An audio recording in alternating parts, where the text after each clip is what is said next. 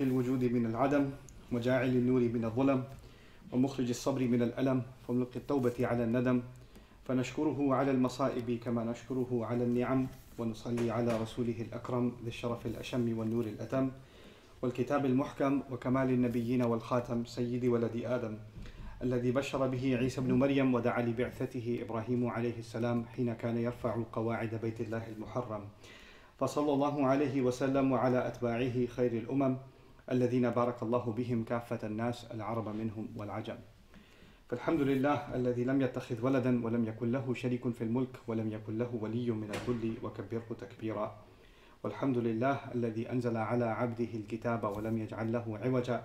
والحمد لله الذي نحمده ونستعينه ونستغفره ونؤمن به ونتوكل عليه ونعوذ بالله من شرور أنفسنا ومن سيئات أعمالنا من يهده الله فلا مضل له ومن يضلل فلا هادي له ونشهد أن لا إله إلا الله وحده لا شريك له ونشهد أن محمدا عبد الله ورسوله أرسله الله تعالى بالهدى ودين الحق ليظهره على الدين كله وكفى بالله شهيدا فصلى الله عليه وسلم تسليما كثيرا كثيرا. أما بعد، فإن أصدق الحديث كتاب الله وخير الهدي هدي محمد صلى الله عليه وسلم وإن شر الأمور محدثاتها وإن كل محدثة بدعة وكل بدعة ضلالة وكل ضلالة في النار.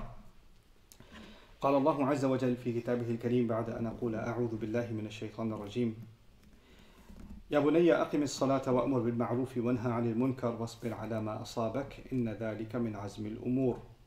رب اشرح لي صدري ويسر لي أمري واحلل عقدة من لساني يفقهوا قولي. اللهم ثبتنا عند الموت بلا إله إلا الله اللهم اجعلنا من الذين آمنوا وعملوا الصالحات وتواصوا بالحق وتواصوا بالصبر آمين يا رب العالمين. Today I'm going to continue speaking to you about the 16th ayah the 17th ayah of Surah Luqman, where Luqman is giving advice to his son. The first bit of advice in that ayah that we've already talked about is when he told his son to preserve and maintain the prayer.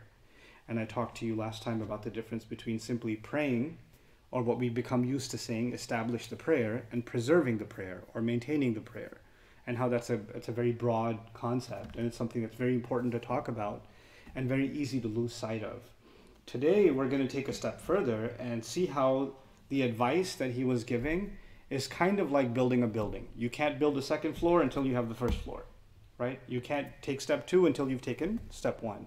So they're not just different advices, oh, make sure you do this and this and this and this, kind of like a grocery list where you can do them in different order, right? And if you forget something, you could do it later. It's logical progression, what's called logical progression. And what that means is the first advice is actually the foundation on which the second advice is built.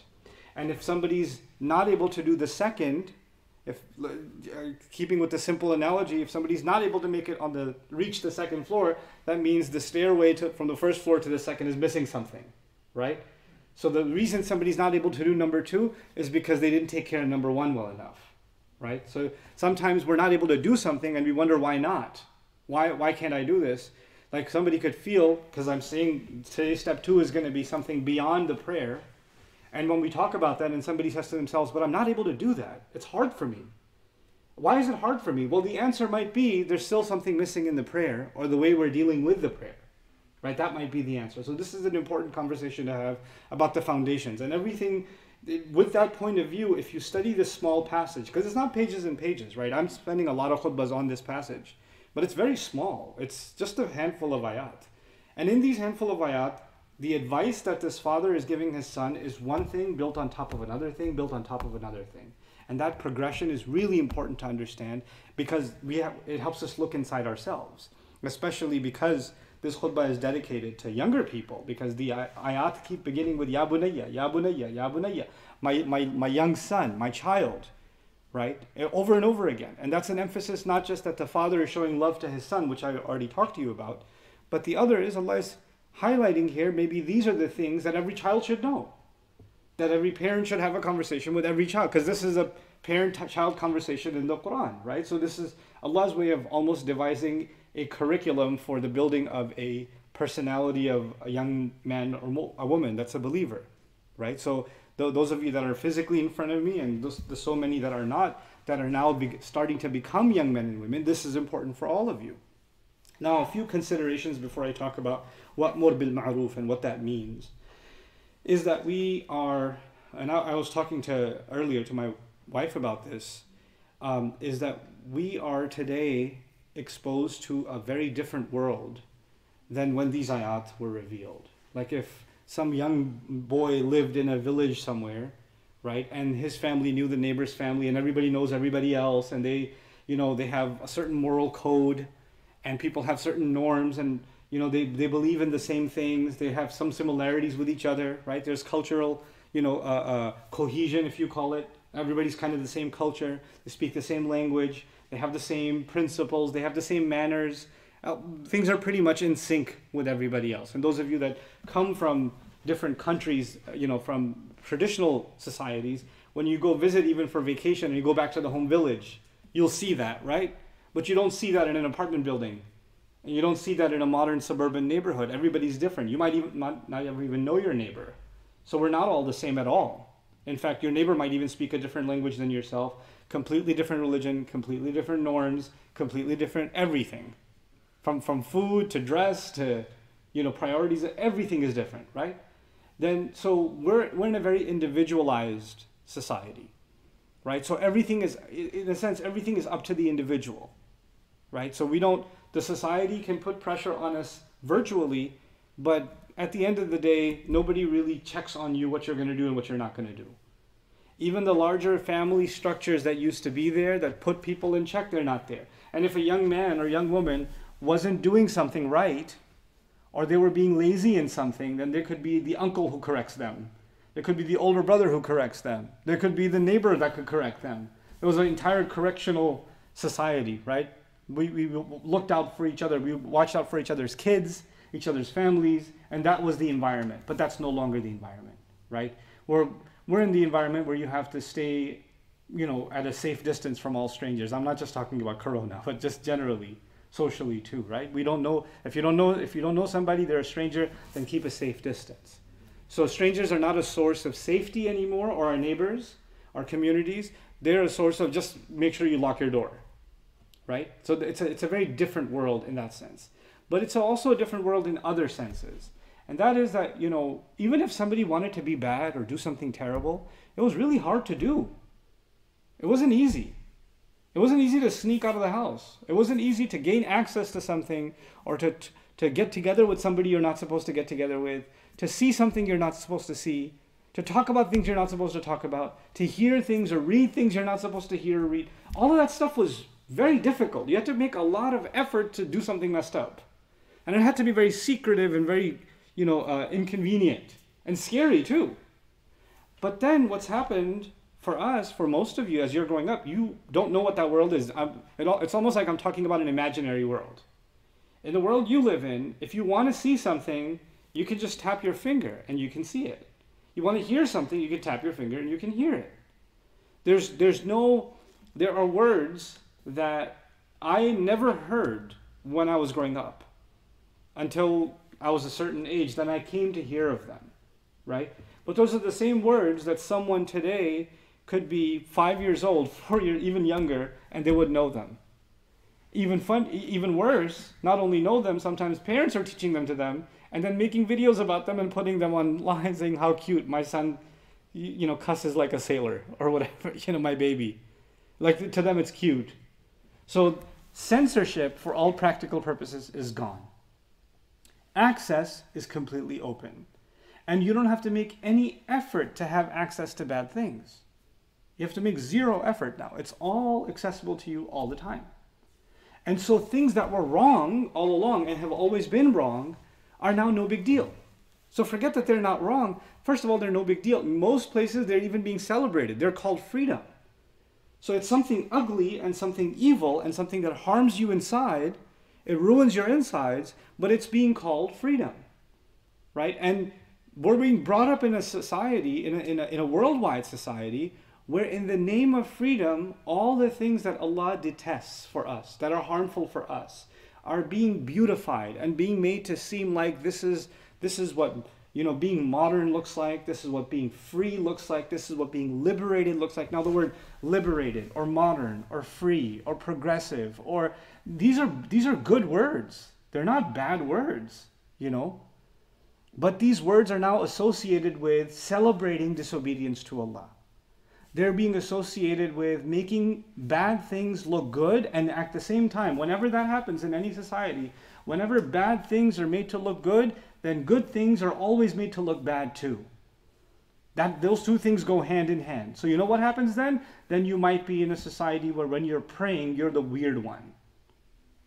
Right? If you're not using bad words and you choose to use good words, then you're the strange one. If you don't participate in a gathering where people are talking trash about each other and insulting each other, and you refuse to do so, you're the strange one. If you're the one playing sports and all the kids are praising themselves, oh yeah, I'm number one. Oh, nobody can touch me. And they're talking smack about themselves and putting somebody else down. You're garbage, you're this, you're that. And you're not doing that, you're the weird one. So every time you don't do something wrong and you stick to something right, there's something wrong with you. You should be like everybody else. You should fit in. What does Allah say in this ayah? That the father is telling his son, he said, preserve and maintain the prayer. Then he told him, wa'mur bil ma'ruf. And stand, I'll choose a translation that is, it kind of captures the essence of the phrase, even though it's a very loaded term. Like I've given like long, hour and a half long durus on just amr bil ma'ruf from Surah Al-Imran, because it's a very comprehensive concept. But I want to simplify it, at least for our younger audiences today. And what it just means is stand by what's right. To stand tall and stand by what is right. Maintain the prayer and stand by what's right. You know what that means? You have to have a lot of courage. That means you're okay with making somebody upset because they don't like that you stand by what you know to be right. You're completely okay being weird where everybody else thinks it's wrong, but you know better, you know it's right. And you're still standing by it. It doesn't matter who's offended by you. It doesn't matter who makes fun of you. It doesn't matter what friends you lose, what popularity you lose. It doesn't matter who gets angry at you. None of that matters, because when you stand in prayer, you learn to fear only Allah. When you stand in prayer, you realize a day is coming where people won't matter. I'm going to be alone in front of Allah on Judgment Day. And when you maintain that, then it makes you courageous to deal with everything else, because everything else becomes less scary. Then I'm going to do what Allah says is right and everything else is wrong, and I have no problem saying it. And I'm going to gently encourage others. You can't encourage somebody else to do something right if you're not standing by it yourself. So it's included within wa'mur bil ma'ruf is wa'mur nafsaka bil ma'ruf. So tell yourself to stand by what's right. And then even tell others, look, I'm standing by it, and I'm not just keeping my business to myself. That's the other part of this that's pretty interesting. It is one thing that I don't do bad things. And then what we have now, because we're in a hyper-individualistic society, is something called mind your own business. Right? So I'm not doing something messed up. These people want to go to hell, that they're welcome to. That's their business. Right? I'm not going to interfere. That's none of my business.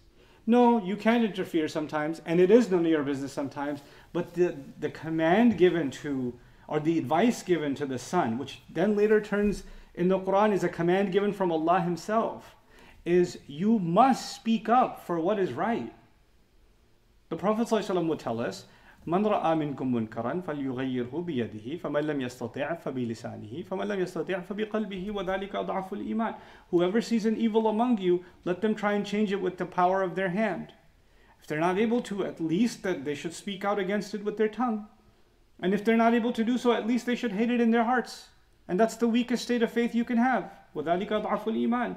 So two things, doing what's right, and then what goes hand in hand with that is wanha anil munkar, and stand against what is wrong. Speak out against evil. When something is evil, even doesn't matter who's celebrating it, who's giving it a beautiful name. If it's evil, it's still evil. If it's something hated by Allah, it says something hated by Allah. If it's something against the fitrah, the nature that Allah created human beings with, then it's still against the fitrah and nature that the human beings were created with. We can't change morality. That's something you guys should know. What used to be okay 10 years ago and what used to be bad 10 years ago has changed. But morality has changed.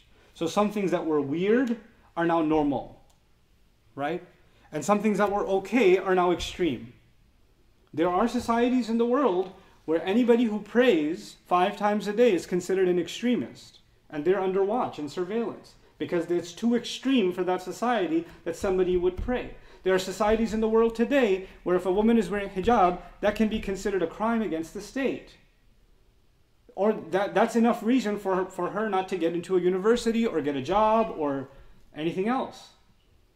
So what is maybe normal in some places has now become more and more what? Extreme. It's become what is actually a good thing has now turned into evil. And things that were evil are not as bad, then they become okay, then they become kind of acceptable, then they become mandatory. So the bar keeps shifting. So by the time another 10 years go by the time you're adults, the world and the way the world sees what's right and wrong is going to change again. And it's going to change again. And it's going to change again. The definition of right and wrong will keep on changing. And you know what they say? They'll say it's up to the individual. They'll just say it's up to, it's you decide. It's personal freedom. Right? That's the idea. Well, for a believer, what's their personal freedom? Our personal freedom is we freely give ourselves in slavery to Allah. That's what we do. And when we do that, then we don't decide anymore what's right and wrong. Our conscience, in line with the revelation of Allah, with the teachings of the prophets, which has been consistent throughout history. It's the same. The prophets came in different societies, in different cultures, in different continents, in different languages, and yet what was right and wrong was exactly the same. Sometimes different cultures have different right and wrong. Something's totally okay in some culture, not okay in some other culture, right? But the things that are right and wrong that was given by prophets has always been the same right and wrong. It's a consistent set of morality. It's a consistent worldview. That's why the Quran talks about ancient prophets. That the Prophet ﷺ never met, never spoke their language. And he's talking about those prophets. Why? Because the thing, that the right that was given to them, what was taught to them as right and what was taught to them as wrong, is the same as what the Prophet is being taught. قُلْ مَا كُنْتُ بِدْعًا مِنَ الرُّسُلِ. Tell them I'm not some new invention among the messengers. I'm not something new. I'm not some innovation where there's new rights and wrongs. When you have to be the best to your parents, it's always been there. When you have to be truthful and honest, it's always been there. Modesty has always been there. The path back to Allah has always been there. Tawbah has always been there. Judgment Day has always been there. The beliefs and the rights, the morality of our religion is actually universal across history. This is from the earliest times. And so we will not be people that, it'll take a lot of effort for us to not become people that change as society changes. Right? And not just not change. It's one thing to resist the culture. As one thing to resist new morality. It's one thing to resist the call for personal freedom, and in the name of that freedom, change the definitions of our religion altogether. Or even let some parts of that religion go because it's too extreme. It's too intolerant. Yeah, our religion is intolerant of evil. When something is wrong, جاء الحق وزهق الباطل. Truth comes and falsehood gets destroyed. That doesn't mean we hate people. That doesn't mean we hate groups. It means we hate evil. When something is evil, we hate it. Our intolerance for an idea and our love for another idea, our intolerance for certain actions and our love for other actions does not make us love and hate people. But you know what? Others will try to confuse those two things together. Oh, if you hate these actions, that must mean you hate the people who do these actions. Right? Therefore, you're intolerant. No, the prophets, nobody loved the Quraysh. Nobody loved the Quraysh more than Rasulullah sallallahu alaihi wasallam. No one. He was crying for them. And the Quran is very direct and very critical of the Quraysh at the same time. No one loved their people more than Nuh alayhi salam. But the Nuh alayhi salam is calling them out for 950 years. That doesn't mean he hates them. In fact, all the way till the end, Ya qawmi, Ya qawmi, Ya qawmi, my people, my people, my people. He didn't even say disbelievers, hypocrites, filthy people, dirty idolaters, etc. He didn't say any of that stuff. He said my people. You know what that means? He loves them. So that's not, so others will try to confuse these two things together. Just because we have the right code and we stand by that code must mean that we hate anybody who doesn't believe in our code. No, of course we know people believe in other things. We know that. But that doesn't mean that our love for someone is going to soften our beliefs about what's right and wrong. That's what he's telling his son. He's telling his son, when you make the prayer right, then you're going to have the courage to speak up for what's right and speak out against what's wrong. And when you do that, stuff will happen. It's not, you don't just say that and get away with it. You can pray and be done with prayer and then live your life and nothing will happen to you. But when you pray, and you pray the way you're supposed to, and then it gives you moral courage, and then you speak up for what's right, and you speak out against what's wrong, then people will give you consequences. You might lose your job. You might get bullied at school. You might get harassed. You might get, heckled, and you might get bullied online. All kinds of things can happen. But people will not like you for standing up for what you believe. They won't tolerate it. You need to get in line with everyone else. And when that happens, that's when we understand the last part of this ayah. وَاصْبِرْ عَلَى مَا أَصَابَكَ. Persevere. You need to stand and take it. Take the hits. Have grit. You know what grit is? Sabr is, one of the meanings of sabr is in fact grit. Grit is when you're pushing and you're exercising and you're working hard, or you're lifting a weight and your body's about to give up. And mentally you're like, I can't do anymore, and you push yourself through anyway. You have to have toughness inside you to be able to withstand when somebody is going to be confrontational with you. Because for a lot of us, we don't want confrontation. If somebody's going to say something that we know that we're not going to like, we'd rather not even put ourselves in that situation.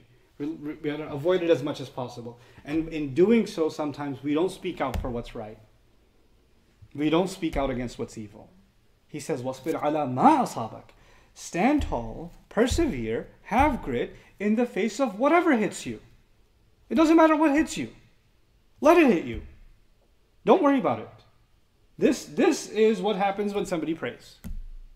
Because we know that when we pray, Allah Azza wa Jal sends His protection to us, right? يُرْسِلُ عَلَيْكُمْ حَفَظًا. Quran says He sends guardians over you. So when your family is traveling in a car, there are angels that are security guards all around your car, right? That are keeping the road clear, that are keeping your tires from popping off, that are keeping the engine running, they're keeping somebody else from swerving into you. Anything. Death can happen in any second. We are literally traveling in a hunk of metal at high speeds, right? It can happen at any second for any reason whatsoever, right? But Allah Azza wa Jalla sends guardians over you. But it's not just guarding you from physical harm or guarding you from sickness. Allah especially guards those who stand by Him. Because when you say the right thing, and when you stand tall like that, then you're going to get attacked. And when you get attacked, you need protection. And that protection can only come from Allah. And some people say, well, we don't want to deal with people being offended by us. We have to be afraid of people. What does Allah say about that? فَلَا تَخْشَوْهُمْ وَخْشَوْنِي. Stop being afraid of them. Be afraid of me. That's actually what this ayah is. This ayah at the end of the day is, don't be afraid of them, be afraid of me. Don't live your life wanting to make people happy.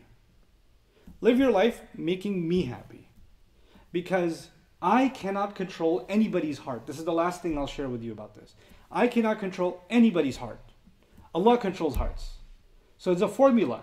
When I try to make Allah happy, then when Allah decides, He can make people happy with me too.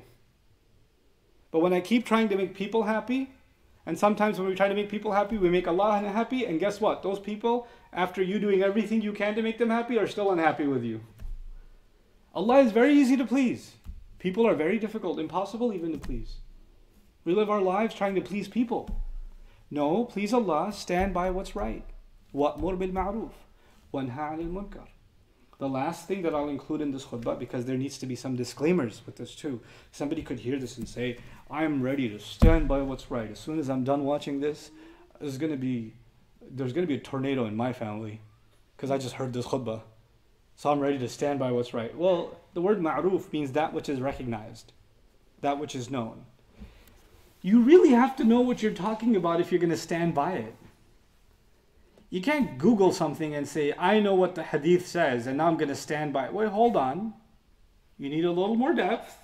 You need a little better understanding. You have to learn what is right and learn it properly before you become a warrior to stand by what's right. You guys know all too well what a keyboard warrior is, right? What a troll is. You can become a troll in life too. You know very little, but that little knowledge you have, you're very passionate about it, right? That's also a danger, because shaitan likes you to stay in ignorance, and then in that ignorance make you feel like you're being righteous because you're standing and doing the right thing. Not until you know right. You have to know well. You have to understand something deeply before you can give it to somebody else, right? So this is why all of us at some level have to be sincere, genuine learners of what is right. Allah's word. We have to learn it. We have to spend time learning it. We have to learn things about our Prophet sallallahu alaihi wasallam. We have to learn right from wrong and learn it deeply. Learn it carefully. Not learn it casually. Not learn it in passing.